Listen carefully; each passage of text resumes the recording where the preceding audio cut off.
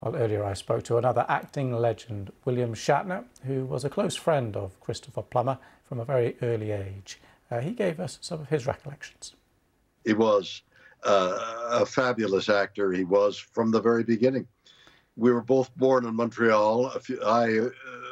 Shortly after him, and there was a stepping stone in those years for Canadian theatre and film, and eventually we ended up in Toronto, the New York of Canada, and the Stratford, Ontario festival, and then ultimately to a science fiction movie. And then the last thing I did that I saw Chris was I was directing a documentary, and I went to Stratford here in Canada to interview him, and we spent a delightful afternoon remembering Stratford and the people we knew together, and we laughed and joked, and I had a wonderful, pleasurable time with an old friend. Our lives had intertwined since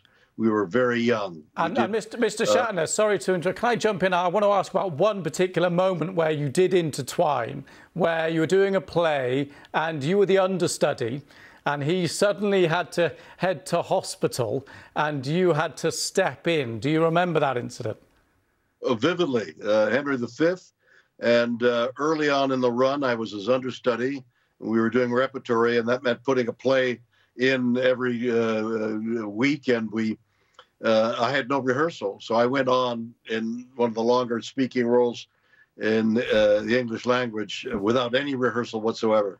And he said at the time, certainly he recalled afterwards, that he didn't know, I think, what hurt more, the pain that he was in or knowing that you were stepping in to be his understudy. He said you did everything exactly the opposite to the way that he did it, and he knew you were going to be a star.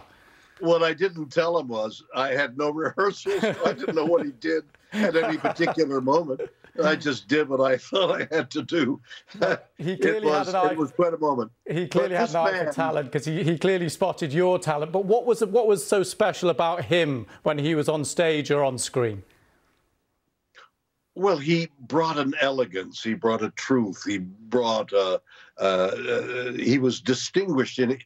He himself was elegant and sophisticated, and he brought that kind of thing to the roles he played. He was a wonderful man, a great character actor as well.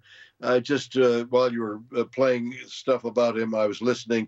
I'd forgotten he was this wonderful pianist and a great tennis player, all wrapped up in this handsome man who looked so elegant and spoke with an English accent, although he was born in Canada. I admired him tremendously all my life. I kind of I was his understudy, and I never quite got over being the understudy.